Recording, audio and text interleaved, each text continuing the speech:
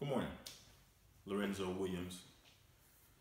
I'm here coming from sunny Lakeland, Florida today, and today's Father's Day. But I wanted to record this message for you today, letting you know that, we all have some things in our life that we could change. What are those things? Procrastination is a big part of the things that's in our life. Now, procrastination starts with you, and it ends with you. How do we overcome procrastination? Well, I have 3 ways that I have learned to overcome procrastination, and I'm going to help you today with that. The first one is